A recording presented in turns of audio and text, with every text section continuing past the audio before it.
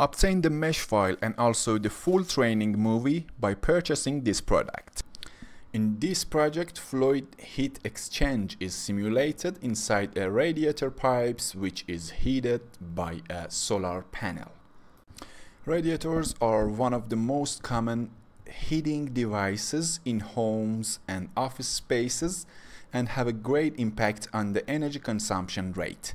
In a radiator, heat transfer increases due to factors such as increased airflow along hot surfaces or increased temperature difference between ambient air and the heat source.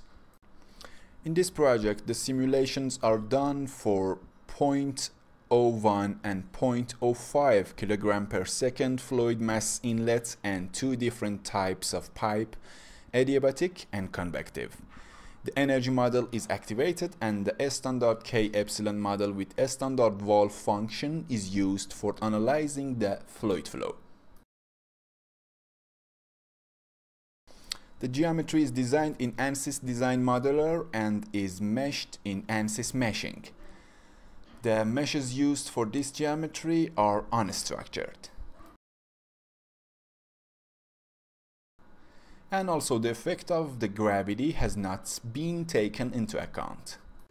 There are two different cell zones that includes panel that is solid and also the pipe zone that is fluid. And the inlet temperature is assumed to be equal to the 300 degree of Kelvin.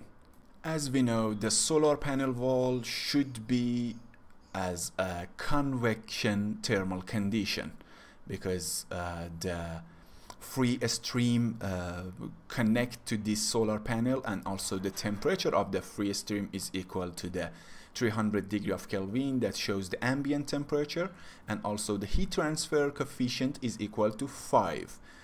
And beside, the material of the solar panel is assumed to be the aluminum.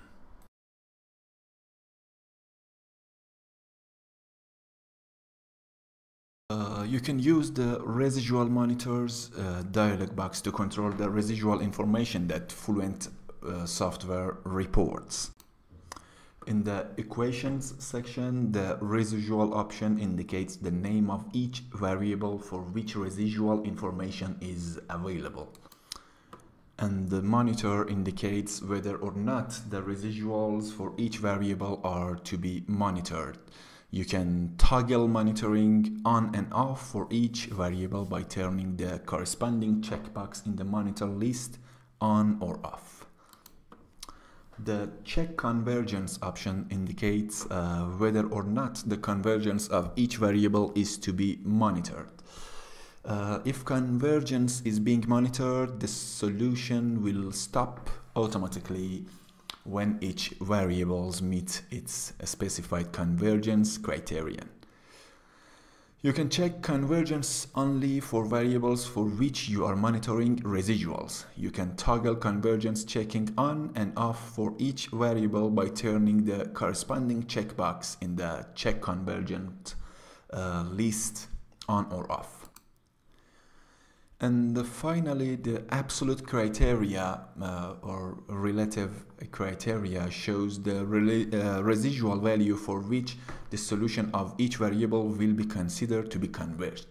To set this value, manually enter the new value in the corresponding absolute criteria field.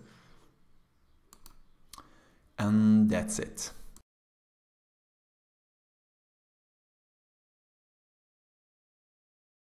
At the first step, we should specify a plane that we are going to show the contours on it. So the x constant plane seems to be an appropriate plane for displaying the contours. In this way, we make the desired plane and show every desired contour on that.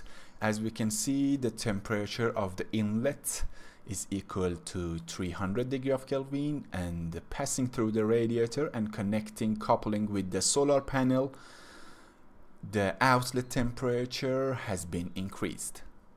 As we can check in the console part, the outlet temperature has been increased more than 1 degree, and it's equal to 1.77 degree of Kelvin increase in the temperature because of the heat transfer between the radiator pipe and also the solar panel.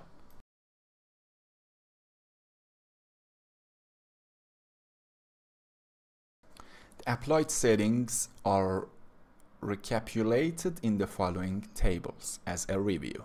Obtain the mesh file and also the full training movie by purchasing this product. To benefit from MR-CFD services including simulation, consultation and training, contact our experts via info@mrcfd.com.